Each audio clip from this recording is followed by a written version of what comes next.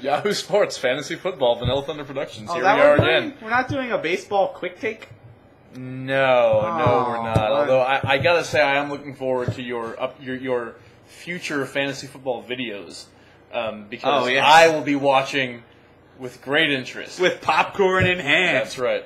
Look at that guy with his headset on, talking to himself. We ended last week with last week? the last video. We wore the same clothes last week to match what we were doing a week ago, before the draft had taken place. We ended the last video with speculation on how I would choose to fill my slot.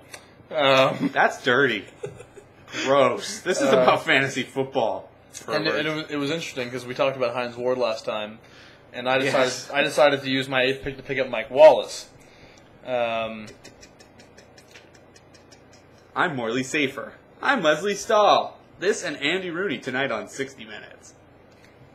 I've been wanting to do that for years. The fact that his name's Mike Wallace, I could have referenced the NASCAR driver Mike Wallace, but nobody would have gotten that. I'm glad you didn't.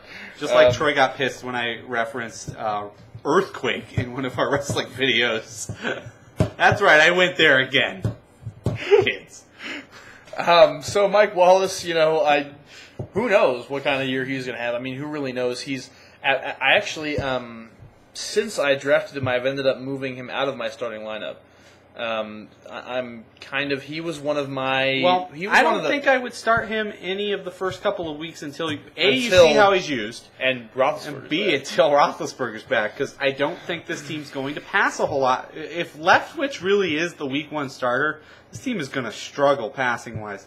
I used to be a Leftwich fan, but he just doesn't have it anymore. I think Dennis Dixon is the better quarterback. That's a debate for another video, but I don't think that, just like me picking Hines Ward has a lot of low, downside to the pick.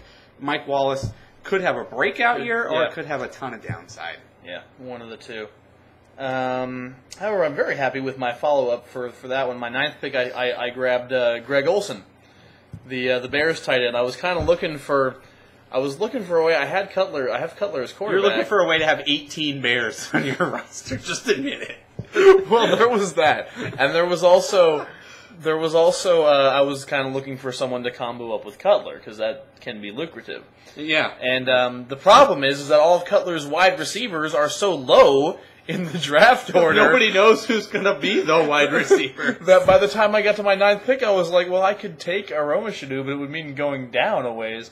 So I decided to grab Olsen and fit him into the reach on a Bears slot. wide receiver. I'm just going to throw that out. Yeah, please don't. Don't reach on a Bears wide receiver. Don't reach on Johnny Knox. I know there's a lot of... Olsen's a quality tight end. Yes. And if this team is going to be versatile on offense, Olsen has to be a part of that. I know that Mike Martz doesn't like to use the tight ends all that often, as much as other coordinators do, but I still think Olsen is a talent that is going to come out, and I'm pretty happy with grabbing him, frankly. Especially given the sort of slightly less questionable nature of Finley at the tight end position. Yeah. So I'm glad I have. You got two decent tight ends. Yeah. Obviously, you learned your lesson. Last year I didn't have any tight ends and I didn't have any running backs, so fuck all of you. Scoring. You had a really good kicker. Yeah, I had a really good kicker. I had John Carney. Ooh. And then Garrett Hartley. And then I got Garrett Hartley. I had a really good defense last year. That's how I won the few games I did win. 3. I think you won 4 or 5. Oh, no. It wasn't 5. It was 5. I'm going to look. Okay. Let me get my spreadsheet.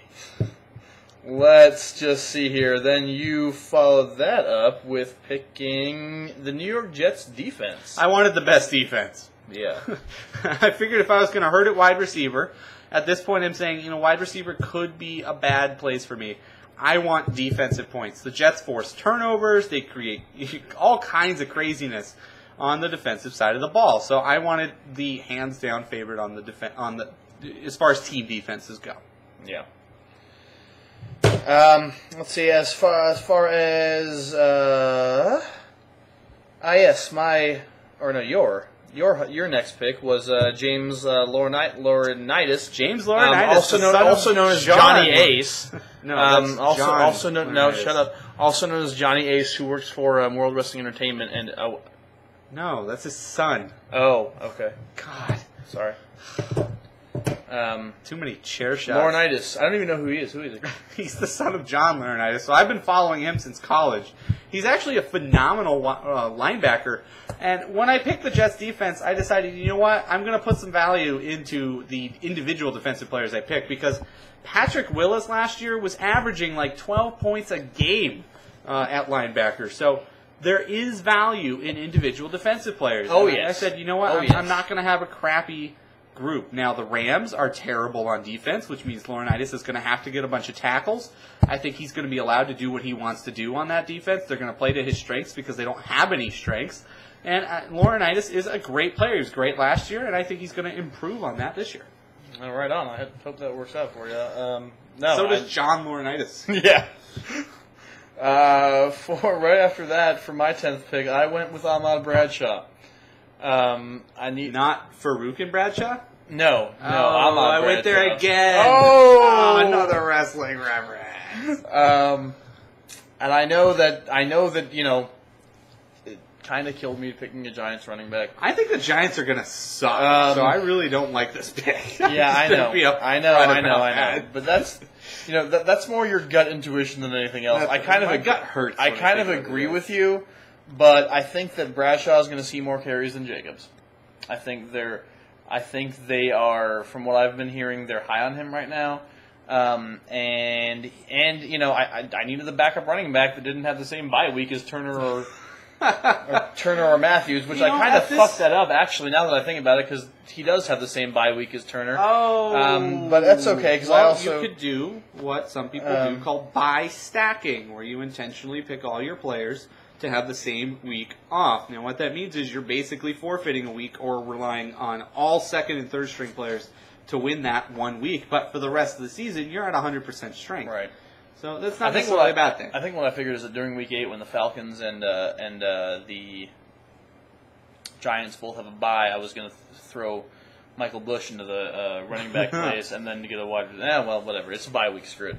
I'll explain my theory with bye weeks when we get to my backup quarterback pick.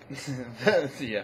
Then I went ahead and picked a defense, which I selected San Francisco.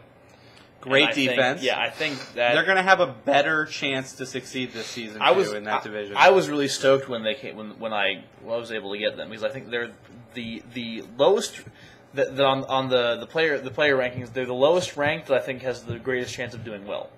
So, can't have Green Bay or the Jets. The Niners are going to get to play Sam Bradford and the Rams, so they're going to kill him.